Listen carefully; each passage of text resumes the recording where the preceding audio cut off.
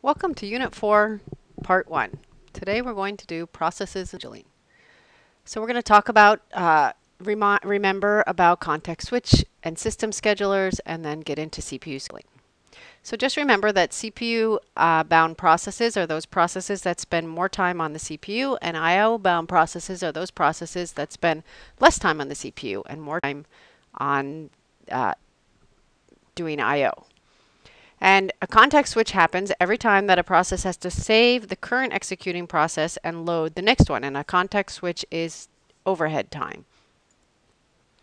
Your system has a long-term scheduler, a short-term scheduler, and possibly a medium-term scheduler. So review what those are. In this unit, we will be talking about the short-term scheduler, or the CPU scheduler, and that is the scheduler that is putting the processes in order for the CPU, those that are waiting in the ready state to get on CPU. So if you take a look at this waiting for CPU, those that are in the ready state, the CPU scheduler has to work very often because it has to deal with all those that are being admitted into the system, being interrupted, coming back from an IO or event, or being swapped back in. And then once the process moves to the front of the queue, then it will be dispatched onto the CPU and it will be in the running or executing state. And this unit is about CPU scheduling algorithms. So the dispatcher is that part of the operating system that just takes the first one that is ready and puts it onto the CPU. And that involves a context switch and making sure that the process that gets loaded is going to start where it was interrupted last time or where it left for IO last time, so that it doesn't have to be restarted every time. Okay, for CPU scheduling, a CPU burst is the time a process spends on the CPU. So you have a process and it goes to the front of the ready queue, gets dispatched, and does a CPU burst.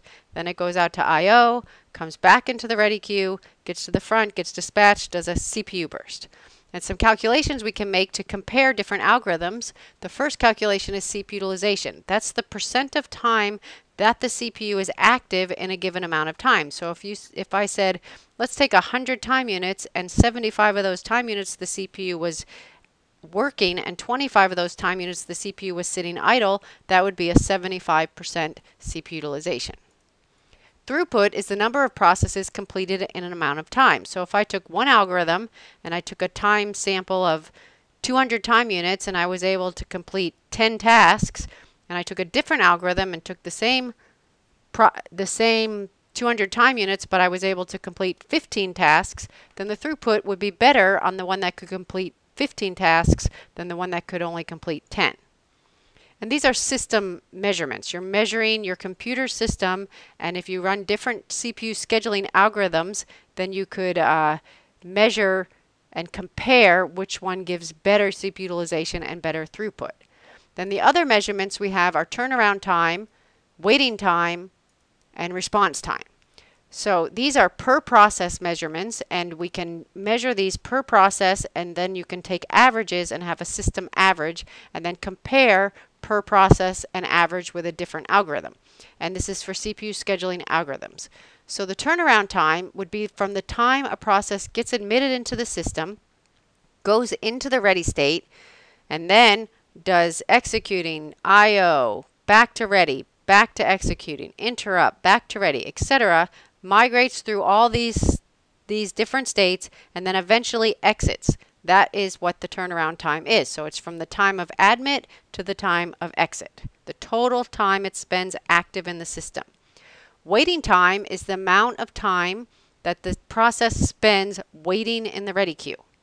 And response time is from admit, the first time, it's a first time measurement, from the first time it gets admitted into the system to the first time it gets on the CPU. And the response time is the first measurement of waiting time. So here's the same information only on the diagram. So this is a state diagram, and response time is a one-time measurement from when a process gets admitted into the system and first gets on the ready queue. And then the wait time is the sum of the time that a process is spent waiting in the ready state. So the response time is the first measurement of the wait time.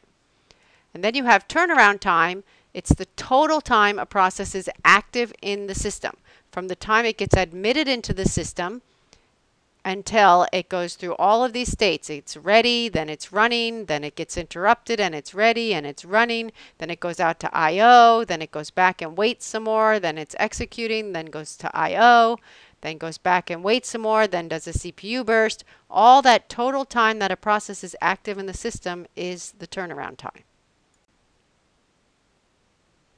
And the CPU scheduling algorithms can be broken up into two types. There's non-preemptive algorithms, which means that once a process gets on the CPU, it will remain on the CPU until it completes its current burst. Or there are preemptive algorithms in which a process may get onto the CPU and it may be interrupted or go from the running state back to the ready because it gets kicked off for some reason. The non-preemptive algorithms are first come, first serve, shortest job first, and priority. And the preemptive algorithms are round robin, which is the same as first come, first serve, only it's with a time quantum, and it only allows each process to get a certain amount of time on the CPU. Shortest remaining time, which is shortest job first with preemption. And preemptive priority, which is priority based. So basically what this means is that the processes use the operating system CPU scheduler will use these algorithms to queue the processes in order based on whichever algorithm is being implemented in the system. Starvation can happen in any priority-based algorithm, and 4 of these 6 algorithms are priority-based. Shortest job first is priority based on the CPU burst time. Those with the shorter CPU burst go in the front of the queue. Priority is priority-based. Those with a higher priority go in the front of the queue. And again, that also applies to shortest remaining time and preemptive priority.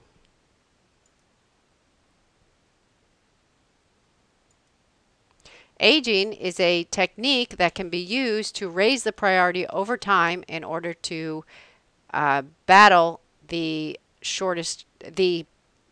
starvation.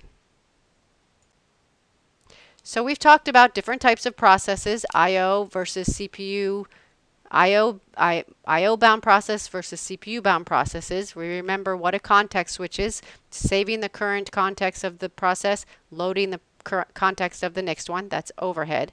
The different types of system schedulers: short term, long term, and medium term. The CPU scheduler is the short term scheduler. We talked about different algorithms that can be, different calculations that can be made to test different algorithms and compare them. And then we discussed 6 different CPU scheduling algorithms. Next time we will do some examples of CPU scheduling algorithms. Thank you.